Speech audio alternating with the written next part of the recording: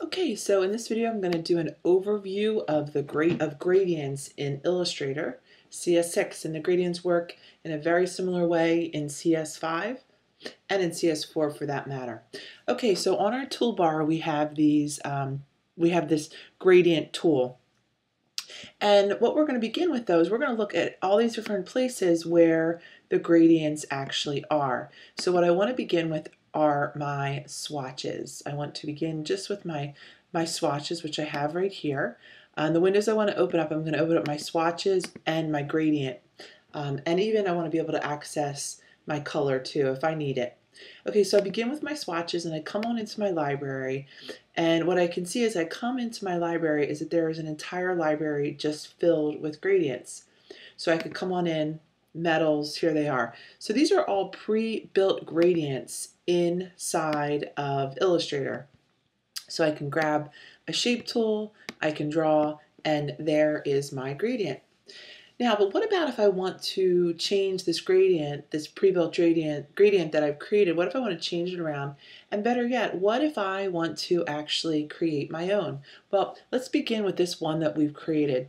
Once we have a figure, a shape, an object in Illustrator, it doesn't have to be a shape, it could be a path. Well, they all are paths, but it could be drawn with the pen tool. We can then go in and change it around. So once I have this, I need to have this shape selected. Now I can hit the gradient tool, which is J, and I get this little gradient guy. Now, what we can see is that this looks differently. I have a radial, this one that I just put in here is a radial gradient. So let's take a look at it in another. I'm going to draw, if we look right here, and we come on in and we draw another shape, this right here would be a linear gradient. So when I hit J, okay, that's the gradient tool, it looks a little bit different. Now, let's dissect this little gradient here. And if I come on right here, I can see, okay, look at this. This is the exact same as what's here. There are 3 paint buckets. These are the different colors. If I click on this, they are all set up at opacity 100%, and they vary in the color gray. Very similar though, right? Now, what if I wanted to reverse the gradient? Well, I could click it like that, and I'll see how the dark went over there. Okay, so maybe I want to lighten this last one. All I would do is double click. I could change the color. Okay, let's say I wanted to have it hit the shape a little bit differently. Well, I could click this, move it over, so now it hits the shape differently. I could click onto this, I could pull this out, I could, put it in. Okay, there's lots of possibilities. I could move it around. All right, so let's take a look at this one right here. And again, when I want my gradient, so I just hit the letter G. Now, with the circle one's a little bit different, right? I can click right in here. I could actually, if I could change the shape of the circle, but let's say I wanted to, in general, I could flip this around. If I wanted to make the circle bigger and keep it as the circle, I could. Okay, but maybe I want to change the shape of the ellipse around. I can do that too.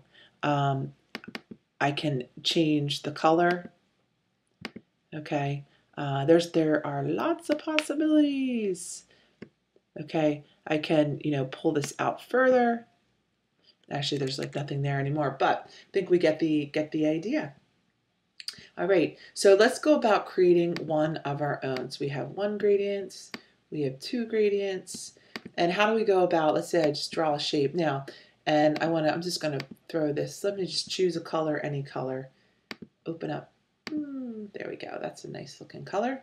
Okay, so I go on in, I am going to draw now, draw with this tool. Okay, there we have it. Now, what about if I want to apply a gradient on it? Well, this is the story, okay? In order to apply a gradient onto this, if I come and I grab this J, nothing happens. It doesn't work. The reason is because the first step you need to do is load in this pre-built gradient, okay? So now, that's the story. You need to load whatever gradient it is, and you'll see on your tool panel there's just a little gradient right here. You need to load that in, and then you can go about changing things around. So just adding the color really is not the first way to go. I can come on in, I can change this around. Now, what else I could do too is I could click this guy, change the color of this one a little bit. Okay, and that one's it's not totally working. Actually, let me come on in through here. Sometimes I'll find that it works better when I do this. Let's say I wanted to add a little bit of yellow to this. All right, so see that color is changing, just add a little bit of yellow. Now if I wanted to add a paint bucket, I could too. I just click and there it is. All right, so I'm making this gradient as I go along. Okay, again, I can change with how it is fitting on here. If I wanted to, say, straighten it up, I could.